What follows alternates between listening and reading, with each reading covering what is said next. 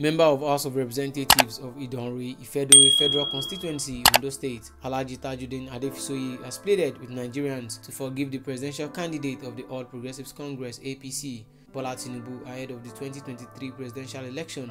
Adefisoye, who is also the founder of Small Alhaji Youth Development Foundation, made the appeal via his official Twitter handle on Monday. He said that if Tinubu has offended Nigerians because of Endsars, that Nigerians should forgive and forget, adding that no president can fix Nigeria in 8 years except Bola Ahmed Tinubu.